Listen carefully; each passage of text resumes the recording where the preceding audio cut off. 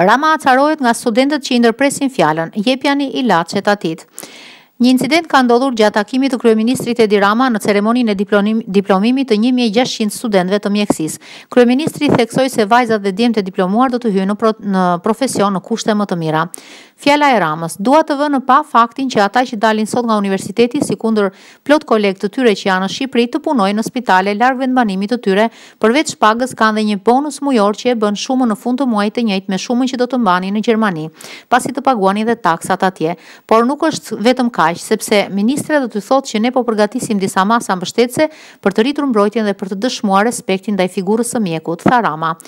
Por kryeministri Rama u ndërprer nga studentët të cilët thirrnin në sallë: "Duam bileta për aratisje", thëriti ai nga salla. Ndërsa Rama po ligjeronte për të mirat e paktit të universitetit, studentët u hollën sërish duke pyetur kryeministrin.